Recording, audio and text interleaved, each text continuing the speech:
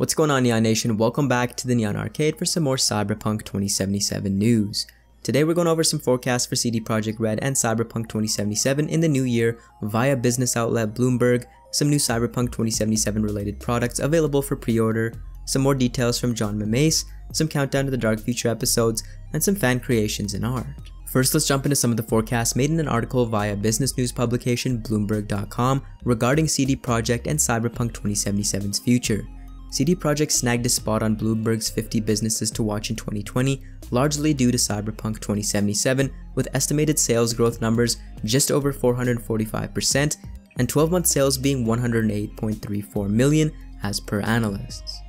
In a brief synopsis as to why CD Projekt will have such astronomical numbers, Bloomberg's Matthew Kanterman says, quote, CD Projekt SA, Poland's largest video game maker, could beat analyst 2020 sales forecasts with the April release of its much anticipated role-playing game Cyberpunk 2077. The game could sell 20 million units in the launch year. Now, I'm no analyst, but what I can tell you is, as a console exclusive, Red Dead Redemption 2, Rockstar's open world western epic, brought in 25 million on just the PS4 and Xbox One in just under 12 months. The Witcher 3 saw a surge in console sales relative to PC, but a significant portion of the player base is still on PC, and with games like Death Stranding and Red Dead 2 being ported to the PC, it hasn't been a better time to build or buy a personal computer for gaming. 20 million seems like a fair conservative estimate, but it could eclipse that 25 million precedent set by Rockstar fairly easily if marketing and release go smoothly. Next up, we have an article from Oz Gamers which adds more detail to an interview we went over in a prior news episode with the head of the Krakow studio, John Mamais. In a question regarding recent hirings and the growth of CD Projekt Red, Mamais mentions, quote, "We weren't smart enough to know how many people we needed. When we wrote the initial concept for Cyberpunk 2077, we didn't know. So we grew as the design was developing. And really, you don't know how many cinematic animators you're gonna need until you have a scope for the number of scenes you're gonna have in the game. We didn't have that in the beginning, we just knew that we wanted to have cool cinematics and be as big as The Witcher 3. We ended up hiring a lot more people than what was needed for The Witcher because the fidelity and overall requirements of 2077 crept up on us." When it comes to the design and world building, Mamais mentions that, quote, "Given the size and scope, we have to do some procedural generation of the things that you see. You don't want artists to go in and place individual pipes or pieces of trash, so we had to incorporate a lot of things like that into our process." The crowd systems we've seen so far are incredibly impressive, and John Mamais extrapolates on this by saying, quote, "We kinda had to do this because it's a big city setting, right? You need crowds of people moving around or it won't look right. It was very technically challenging and it still is. We're working on it, in fact. Last time I talked to the technical director, he talked its current status as a real achievement where we've got all these people in the same space moving around. Different from the Witcher crowds because if you look closely, they're all very similar to each other in how they look and move. In Cyberpunk, these are all, in a way, unique characters moving around the space. It's a combination of AI, tech, and art. I don't even know how to explain how it exactly works, but I can say that it was demonetized hard and that we're still working on it." General development wise, Mamais concludes with the fact that CDPR are committed to creating big, great looking AAA games, and as technology changes, they must adapt while still pushing the envelope on how a game can look. He mentions that he thinks Cyberpunk is going to be a big showpiece in terms of tech, and that they're going to be the one last exceptional looking title on this current generation of hardware. Tons of brilliant looking games come out at the tail end of a console generation cycle, so I'm really looking forward to a meaningful step up from The Witcher 3, which still looks great even by today's standards. Moving on, we have a new look at some Arasaka security forces in this cover art for PC Gamer magazine, and map size differences between last year's 2018 trailer and the one that can be seen here. First, take a look at some of the Arasaka riot police fending off Night City citizens. These guys have battering rams trying to get into the metro train, where V is sitting with a briefcase that looks pretty suspect.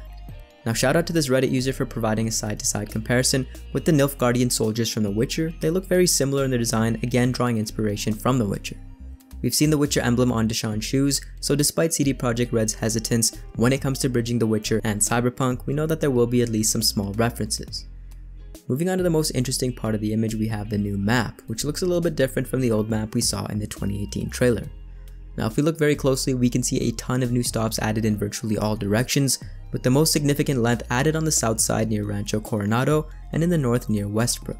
Also keep in mind that this map denotes only the horizontal sprawl and isn't indicative of the additional verticality which may have been added over the span of development as well, since the game will heavily rely on traversing up and down mega buildings and skyscrapers. Next we have a job posting from CD Projekt Red for a senior programmer working within the confines of their partnership with Vancouver-based Digital Escapes, who specialize in developmental tool creation, asset production, and cloud computing amongst other things.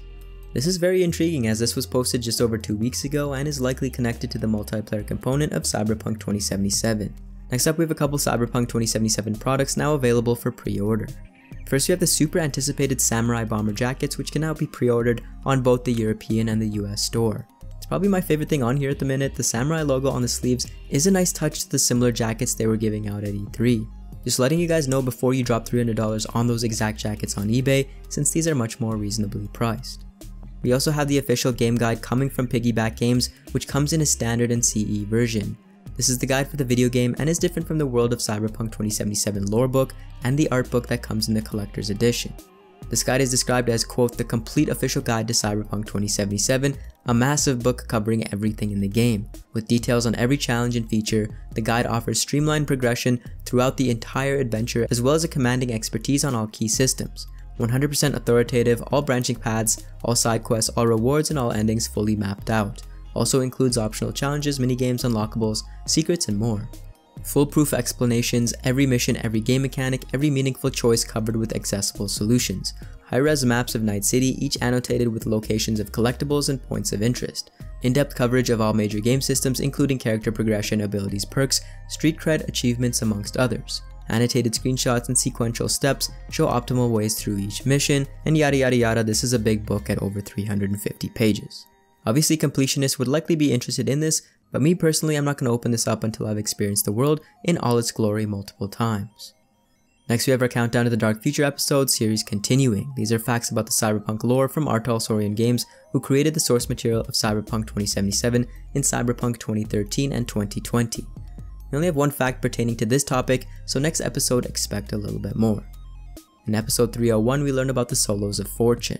Little concrete information is known about the solo to Vicky. She's a Russian born and her skills suggest special Russian training. She worked as a solo for hire in 2017 in the States, but then went to Europe to join terrorist groups in an anti-biotech revolution. John Jones is another solo and more straight edge than Taviki. He was a specialist in finding lost children and would just show up randomly for his Good Samaritan duties. Finally, we have our fan art section, so check out these community creations from the past little while.